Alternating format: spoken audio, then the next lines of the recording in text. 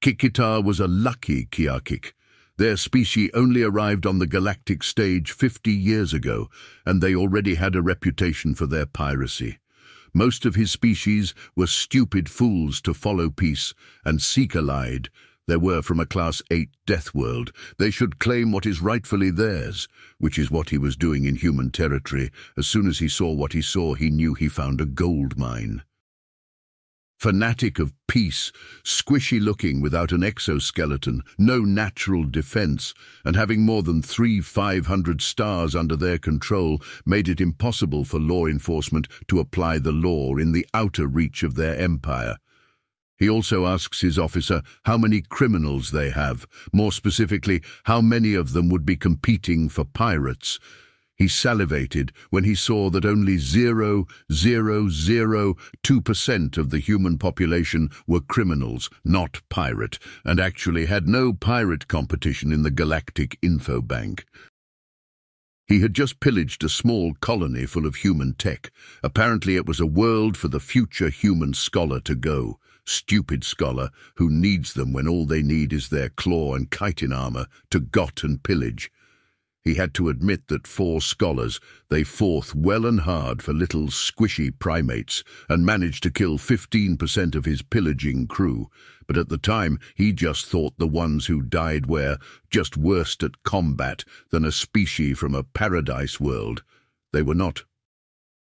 He did not actually look up what planet they're from, but looking at them and the fact they had nothing to defend themselves, it was obvious they were from a paradise world. And so, when he saw a battleship-sized cargo carrier, he set up an ambush and pulled the vessel out of FTL with a subspace disruptor pulse in the middle of space. No star for at least 8 light-years away, so it could not call for help. He was watching his boarding crew board the human vessel. Strangely, though, they only detected 1 life form aboard. This was going to be easy, he thought.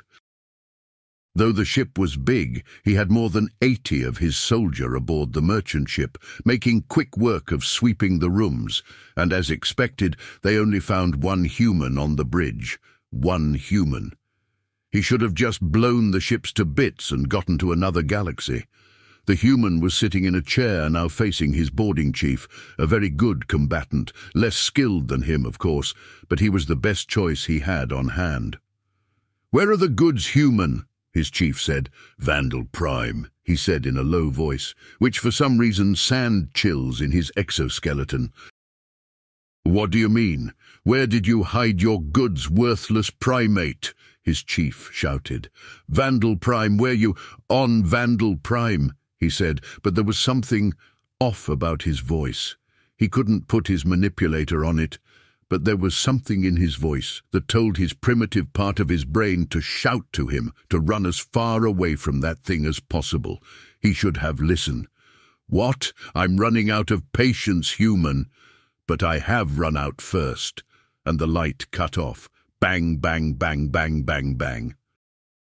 2 seconds later, the light were back on and all 6 guards were dead, heads blown off, and the human pointing a weapon way too small to pierce their exoskeleton, let alone blow their head off. Run! Bang! And he watched in horror as one by one his best of the best were getting killed. 5 minutes later, all he got back from his men was static. "Prepare the crew and get me the enhanced," he said. "Boo-boo, but Cap, you saw what that thing did." "That was an order. We are 450 of the best of the Kiakik Piratech. We will not run from a weak primate," he shouted, and everyone got to their station and prepared to dock their vessel to the cargo ship. He was looking at the display screen when he saw the airlock of the other ship open, and the human in a black spacesuit and a visibly larger weapon than the small one he had before jump into to void. "Well, that's stupid, and me who thought I would get a good fight," he just clang. "What was that?" I asked, confused. Mag boots, Cap." "What? How insane is that thing?" And it's now he realizes it was too late. He had a feeling he had never felt or thought he could feel. He was an apex predator of his planet, the best of the best his species genetic could provide, yet deep down he felt fear. The power cut off, then got back and, "Report, he is aboard, sir. Give me the cam, I want to see everything, now." And his subordinate did as told, before all of the bridge started informing the crew where the border was and hiding them with the camera system, and horror was all he could feel. If his species could shiver in fear, his exoskeleton would be trembling, and the thing would just fire one shot with his weapon, and nothing, his soldier turn into a purple mist, and chitin chunks spread on the corridor. "What the hell is that weapon?" "Yeah, looks like a projectile thrower with—" "Impossible," he shouted. "That would bounce off a chitin plate easily. But with video and chemical analysis of the area he was, it is a chemical projectile thrower. Just the recoil would be enough to fracture our plate." And that when it clicked, those 40 Galactic who died on that planet did not had a weak chitin exoskeleton, or weak in general. They were outmatched by hairless primate scholars, and this was a warrior. He would then watch in horror as it killed crew member after crew member, soldier after soldier, man after man, shooting, throwing grenades, and using poison gas which would melt them in seconds. And he did not even have his spacesuit anymore to protect him. All of this in rage, but not like the one of a mindless beast. No, worst, a controlled rage, killing everything in a mechanical way like a soulless automaton, but always shot first, always knew always knew what they were gonna do before it happens. He had hacked into their ship system, and he could access everything, camera, doors, and gravity generator, and he used those assets perfectly. If they closed doors, he would open them. If they welded the door in place, he would place an explosive and breach the door. His enhanced crew gave him little resistance. At the start, he shoot one of them and killed him, but after that, all other times he would be against and enhanced. He would unload and reload a different type of ammo, which blew a 1/2 meter diameter hole in their chest. "Where is he going now?" he asked. "Hey, towards the bridge." "Okay, I have a plan. Prepare to shut down the main power, gravity generator, and prepare a set of doors to open into outer space."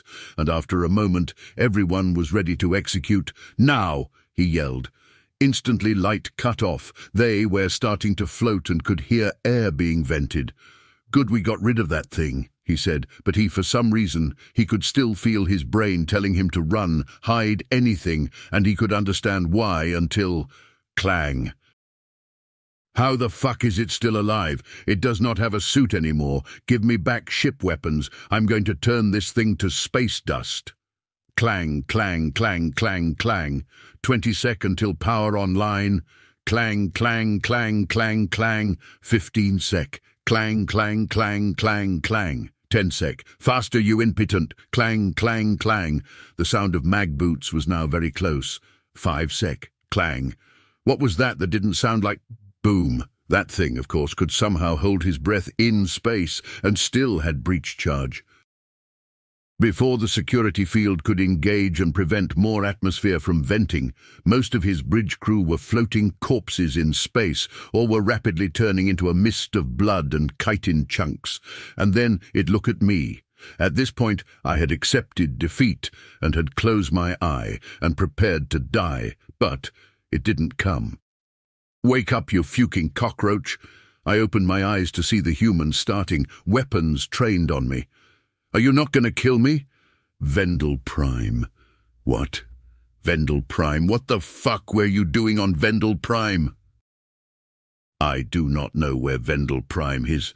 "Of course you don't. Let me refresh your fucking memory. You found a habitable moon which is called Vendel Prime and raided a fucking college.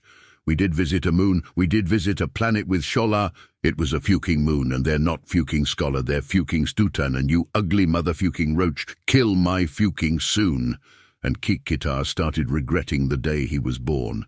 Wait, that planet was way too big to be a moon. Sure, it had lower gravity than galactic norm, but not enough to be a moon. "Oh, really? Want to see what Earth gravity feel like?" And Kikitar suddenly fell on his backpin by his own weight, having problem breathing. "Too much," he managed to say before running out of breath. Oh, really? That only 90% of Earth, we still have 10% to go, and once the gravity increased again, his carapace begins to crack, but before he lost consciousness, gravity went back to normal. Don't you fucking dare to die! I've got something worse for your fucking crimes. You can't possibly come from a world with that much gravity. You come from a Class 8 Deathworld, right? Yes. Why? Humans come from a Class 19 Deathworld. His heart sank. 19 out of 20. Impossible, but his mind went back to those students killing his men by just kicking and punching them. How did you do all that? Humans are peaceful, and you barely have any criminal record in the Galactic Registry. Those fucking idiots of galactic law. Fucking hell if you ignore burglars and the occasional gang. We, the Mafia, are way more dangerous and organized. Galactic law enforcement got nothing on the human one. That's why we ain't even in their record. We just leave not enough trace for them to see any human involvement. And in the human territory, we are in the registry. But I have a mobile fleet, so it's hard to catch something when space has so much of... space. This human was the leader of a mafia, whatever that means, but it's a criminal organization that is somehow off the record of the Galactic Registry, and he had a fleet.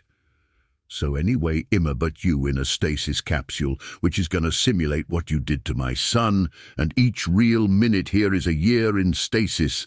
Have a good detention. Before he could try to flee or just kill himself at that point, he was knocked unconscious. 3 days later, UNOS Police #8967304. We have found and disabled the black hole bomb from the small craft using the code provided by the chief of the Black Fleet Mafia.